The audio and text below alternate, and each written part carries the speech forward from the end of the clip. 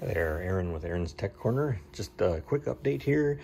Getting closer to having almost everything done. I've got the power system all redone. I went ahead and ran the power from all the way back up to the front to the firewall to the 12-volt battery because I was having so many errors running off that penthouse, and I really didn't want to do the resistor and relay mod just for some safety concerns I had.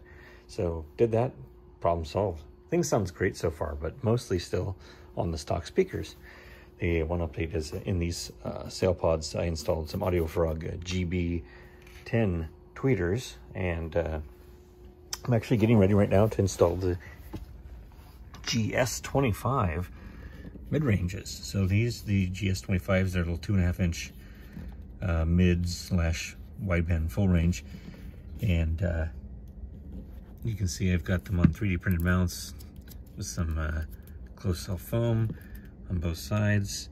I've soldered in one of the really nice amped garage connectors and have it connected up. So I'm gonna go ahead and get these guys dropped in. I'm using this really tiny ratcheting Torx bit to do this because you really have no clearance.